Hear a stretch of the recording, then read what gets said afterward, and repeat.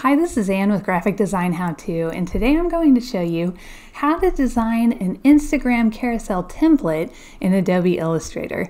And an Instagram carousel is actually like up to 10 images. It's quite a few images that you can scroll through on Instagram and they all look like they're just one big image.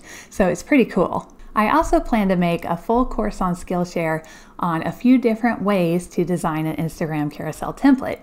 So check that out, be on the lookout for it. Once it's published, I'll leave a comment below that will give you the link.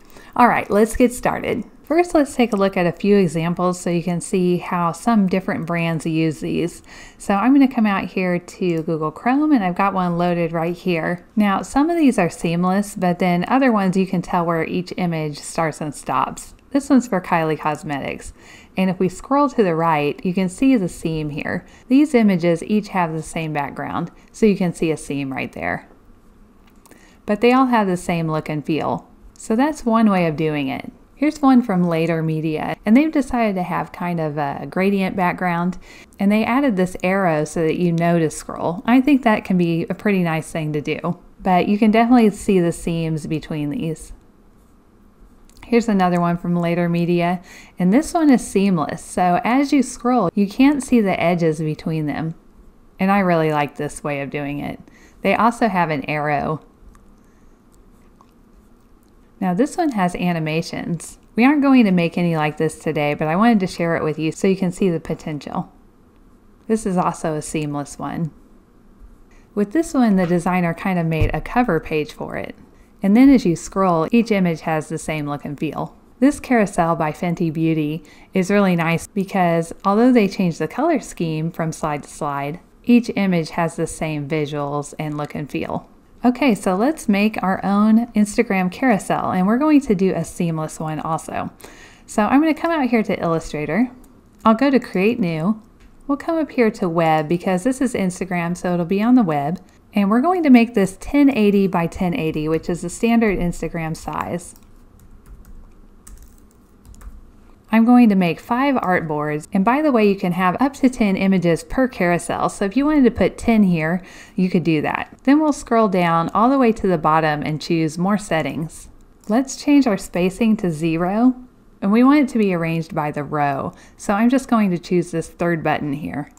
And then we can go ahead and create document. So the way this is laid out now, if we put one image across this whole thing, it's going to appear seamless when we export it, and that's what we want. So for this design, I think it would be nice to put a panoramic photo behind everything and then add text and photos on top of that. So I went out to pexels.com and I found a panorama image. Here's the one that I decided to use. I wanted something kind of simple without a whole lot going on in the background. So I'm just going to click this and drag it right into my document. I'll get on my selection tool and just click and drag it and position it in the upper right corner of the far left artboard.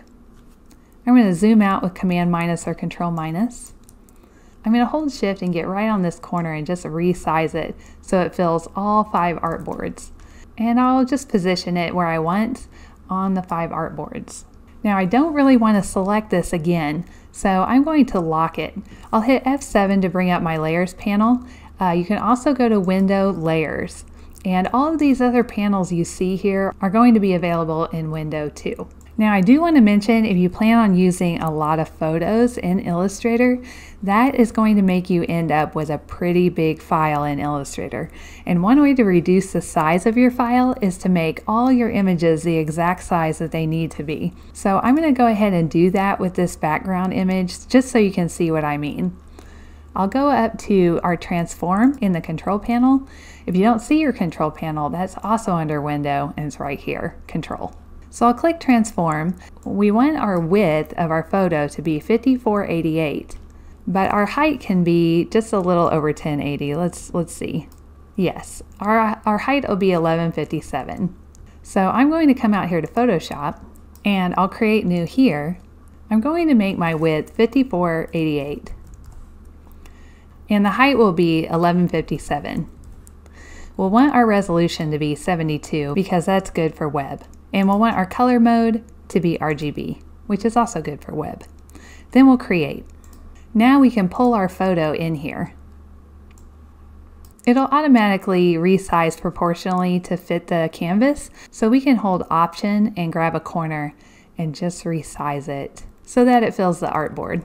And we can position this however we want. Now I'll hit Enter or Return to lock in the changes. Now we'll go to File, Export, Export As. I'm going to choose PNG. We'll uncheck the transparency, and then everything else should be set up correctly. We'll say Export. And I'll just save this in the same folder as V2. Then we'll come back to Illustrator. I'll get rid of this huge image by selecting it and then just deleting. I'll place our new image in. Here it is, and we'll place. I can just click once and it should come in at exactly the size we saved in Photoshop. And I'll get rid of that other rectangle. Now, by doing this, we're really reducing the size of our file. So I wanted to show you that because if you're doing a lot of these Instagram carousels, your file sizes are going to be really huge. So if you do this for every photo that you add in, it'll reduce your file size in Illustrator.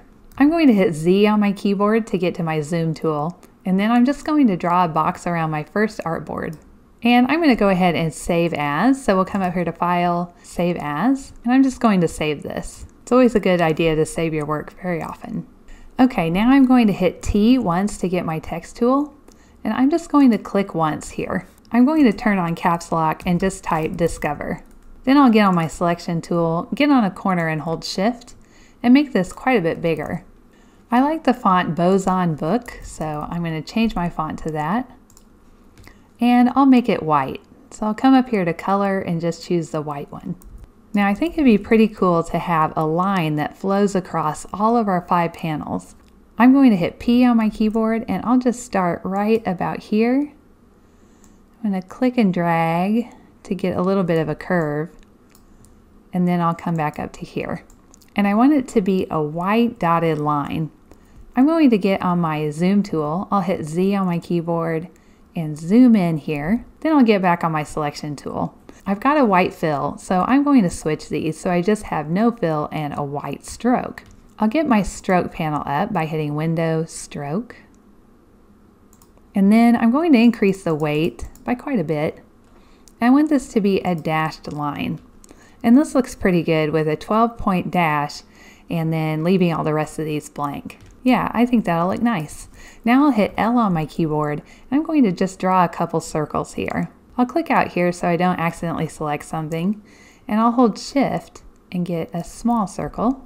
Then I'm going to copy with Command C or Control C, paste behind with Command B or Control B, and then grab a corner and hold Shift and Option or Alt to get a slightly larger circle. You'll notice that the thickness here is bigger than here.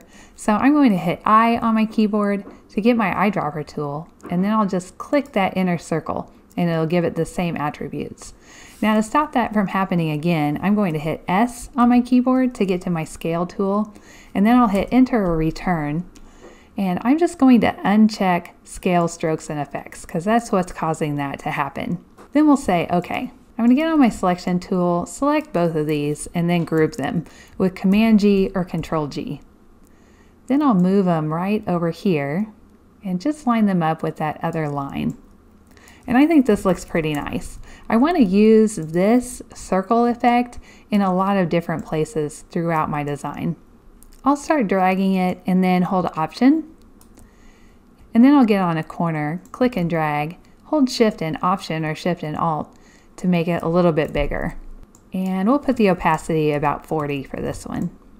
I can also add another set of dots here, and maybe we'll copy this one too and put it up here. Ooh, and I also want one at the end. Okay, for the one that crosses this other line, I want to actually delete parts of this line so it doesn't go through the middle of it. So to do that, I'm going to select the line. I'm going to hit P, which will bring me to the pen tool, and then I'll hit the plus key, which will give us the Add Anchor Point tool. I'm going to click right outside here and right over here. So I've got 2 anchor points. Now I can select the piece in the middle. I'll click off first, and I'll just select that piece and delete it. So when we zoom in, you can see that it kind of stops here. We could also move this one back a little bit. Okay, so we have our circle element that's going through all of our carousel panels. Now I want to add a text box, but one that has a white background. So to do that, I'm going to hit M on my keyboard to get to my rectangle tool. I'll just click and drag right about here. Now you'll see we have that same stroke, so I'm going to switch this to a fill by hitting Shift X on my keyboard. You can also click this little arrow here. We'll move this over with our selection tool. And then I'm going to get on my text tool. I'll just click and drag right about here. I want this line to be my headline. And of course you'll have real text that you want to put in, but this is just lorem ipsum so you can just see what it looks like. I'm going to come to my character panel and we'll choose Boson Bold for this. I'm going to increase the text with Shift Command period or Shift Control period on a PC. And then I want this text to be kind of a darker orange, maybe something like this down here. So I'm going to click on my eyedropper tool and I'll just select this orange. And you'll notice it changed the orange over here. Now I'm going to select the rest of the text and we'll change this to Boson Regular. I'm going to move this back over onto my white block. I'll grab the corner of my text box and just resize it so it fits within the box. Now you'll notice we have this little red square with a plus. That means there's text below this, but it doesn't really matter because this is all fake text. And it looks like I need to make my white box just a little bit bigger. I'm also going to select this text, go to paragraph and uncheck hyphenate, because even though this is fake text, it still really bothers me to have a bunch of hyphenations in there. We'll move this up just so it starts looking nice. Now you'll notice that the ridge of the trees is here and it's almost matching this. I also don't like that kind of thing, so I want to overlap it a little bit more. Okay, this is looking really nice, but I'd like to add a photograph. And I found a nice photo on Pexels.com, so I'm going to place that now. So we'll go to File, Place. We'll insert it into our design. I'm going to zoom in a little bit. And I think I want this one to be underneath the white. So I'm going to cut it with Command X or Control X. Then I'll select the white and then paste behind with Command B or Control B. You can also go to Object, Arrange, and choose one of these if you want to just send it forward or back. But I like to select the thing I want it to be behind and then put it back there. Maybe we can move this up a little bit. Now I'm not going to go through the whole process because honestly, each little image will be very similar to what you created here. But I'm going to switch over to one that I already created, and then I want to show you what happens when you export this. In this design, I used both the circles and I also added these triangles in just to add interest. Okay, so this one is completely done and ready to export. I'll come up here to File, Export, Export As, and we'll want to use PNG or JPEG. Both are fine. And I'll choose Use Artboards. I'll save this as Insta. And then we'll export. I want to export as screen, so 72 ppi, and I don't need them to be transparent, so we'll just change it to white. And we'll say, okay. Now we can see each of the exported images. And I'm going to airdrop these to my phone. I'll select all 5 and airdrop them. I'll click on the New Post button, then I'll click this Multiple Files button, which will be underneath the first. And then I'll upload them in the order they're supposed to go. So this one down here will be first, the Discover one. I'll click Next, and then I could enter my caption or anything I wanted, and then we'll do Share. And now you can see how they seamlessly flow together as a carousel. Alright, if you like this video, please click on the like button, and I'll see you in a couple days with another graphic design tutorial. Thank you!